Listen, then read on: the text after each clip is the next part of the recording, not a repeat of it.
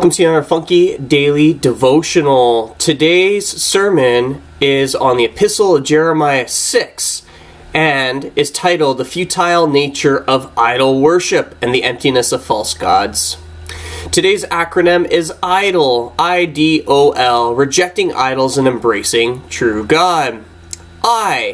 Identify the false. Just as Jeremiah warned against the gods of silver and gold in Babylon, we must identify the false idols in our lives. These can be anything that we prioritize over our relationship with God, whether it be material possessions, status, or even our own desires. D. Distinguish the true God. Jeremiah emphasizes the inability of idols to speak, see, or act. In contrast, we serve a living God who hears our prayers, sees our struggles, and acts on our behalf. Distinguish the true God from false idols by recognizing his attributes of love, mercy, and power. The Gospels say that you can tell a spirit by its fruits, right? So if you're looking for the Holy Spirit and you're looking for God of Abraham, Isaac, and Jacob, you look for love, joy, peace, kindness, gentleness, faithfulness, meekness, and self-control. Against these there is no law, right? You can't have too much love. You can't have too much patience, right?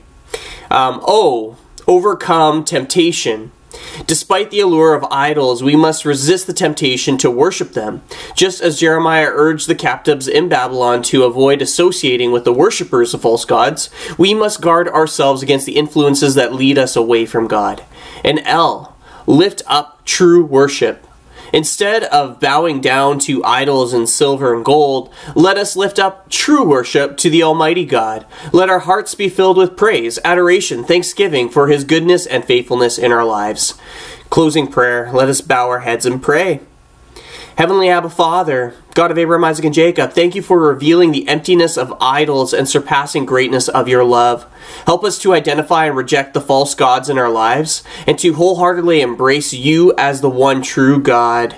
Give us strength to overcome temptation and lift up true worship to you, Yeshua, in all that we do and say. May our lives be a testimony to your glory and grace. And as Scripture has said too, that we may be in the world, but we're not of the world. We're of a heavenly kingdom, and so we better act like it. And I pray this in the name of Yeshua HaMashiach, Jesus Christ. I pray, amen and amen. Shalom and shalom. May God keep you and bless you and love you. Bye-bye for now.